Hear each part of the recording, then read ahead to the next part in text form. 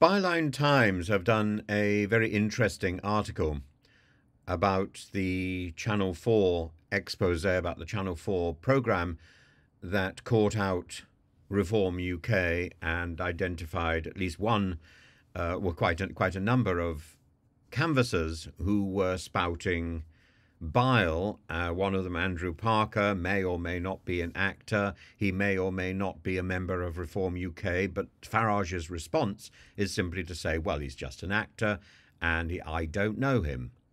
But his evasive approach to distancing himself from the programme is interesting. And he comes out with two completely different storylines about when he met this man.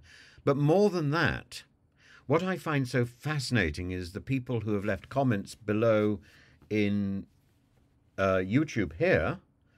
Those people who clearly support Reform UK would have nothing to do with even countenancing the possibility that there's a problem. Those people who don't support Reform UK aren't remotely interested either, and they think, well, it's just what it is. It's what it is. It's what we expected.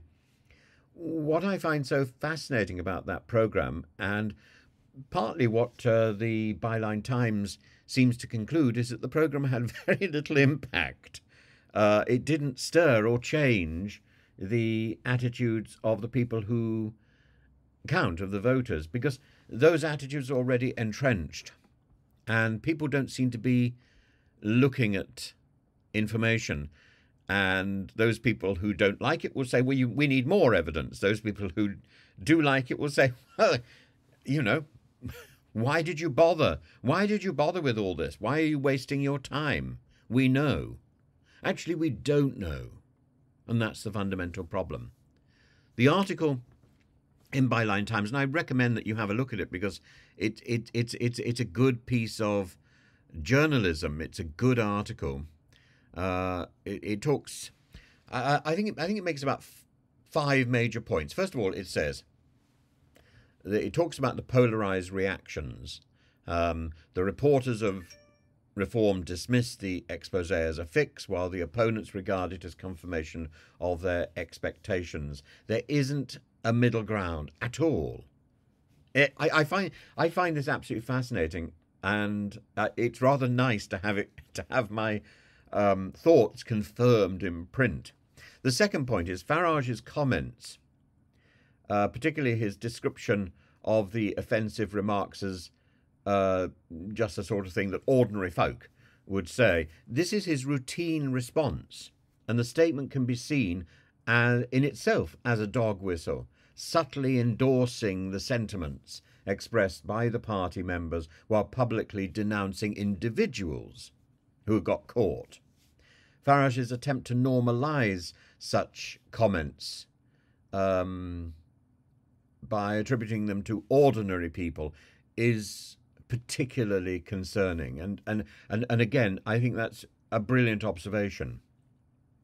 The third point is about minorities, and the article emphasises the fear and the alienation felt by minority groups across the UK in response to this rhetoric. The normalisation of racism and of homophobia and of racist and homophobic comments under the guise of being the representative of ordinary people is deeply troubling, and it must concern us. It has real consequences for social cohesion in the UK and the safety of minority communities, whether these are minority communities defined by race, by colour, by creed, by action. It doesn't make any difference.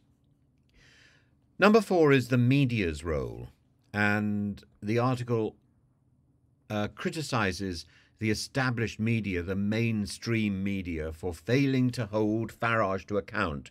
It's something that I pointed out again and again, that when people are now interviewing politicians and interviewing Farage, they throw out their question and there's a sort of tick box answer, and then they go on to the next question. They don't follow up with the obvious questions that need to be asked.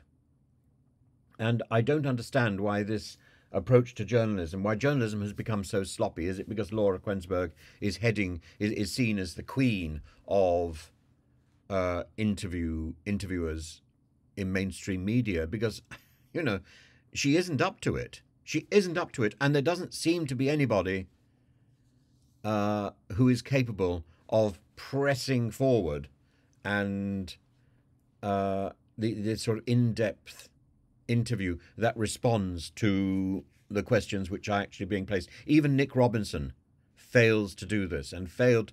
Nick Robinson and Trevor Phillips are the two which I thought I was holding out hope for those two, and both of them failed to follow up their questioning when they were talking to Nigel Farage. Byline Times argues that a more challenging and thorough journalistic approach is necessary to expose and to counteract the normalization of hate speech and divisive rhetoric and the sort of ghosting of reality.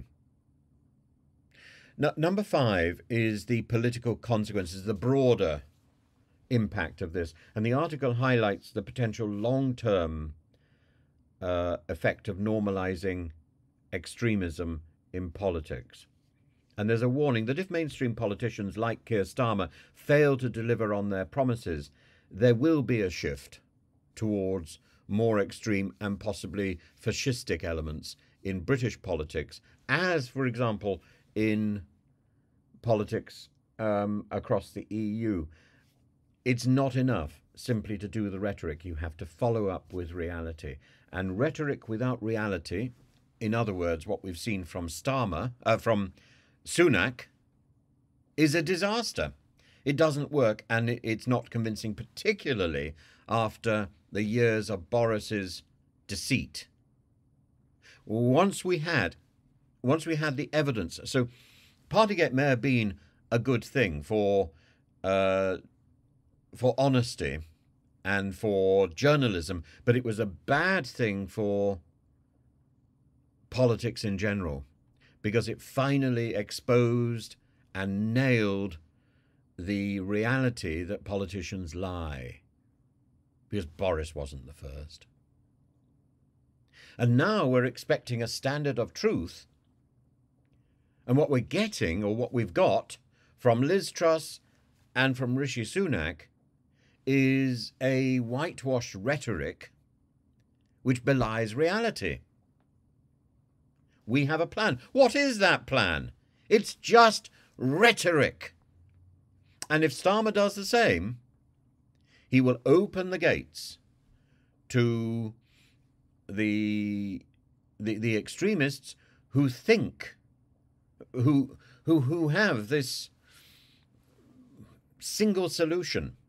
That single solution will fail as well, by the way. That single solution is not true. But it sounds more convincing than all the evasive rhetoric, doesn't it?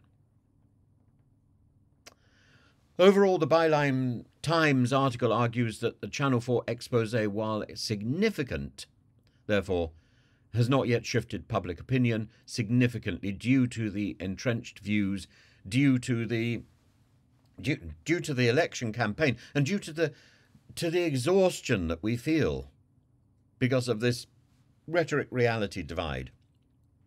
But it underscores the importance of a continued commitment to rigorous journalism, holding political figures to account, and trying to prevent the normalization of hate and division across our society.